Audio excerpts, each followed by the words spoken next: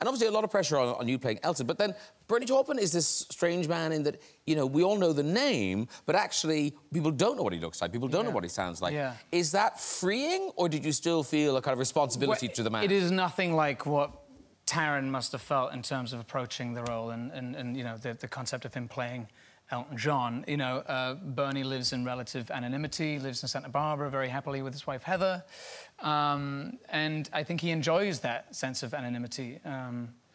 But their connection has lasted. There is. There's the two of you. Lasted many decades. There is an essential need that they both have. I don't think that they could have done it without each other, really. Yeah.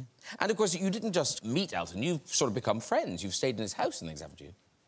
Yes. Yeah. It was my girlfriend and I went and stayed with Elton and David for a few nights, probably about a year ago, and it was all going really well, and we were all having a really lovely time. And then Elton and David are teetotal, but we got a little bit drunk.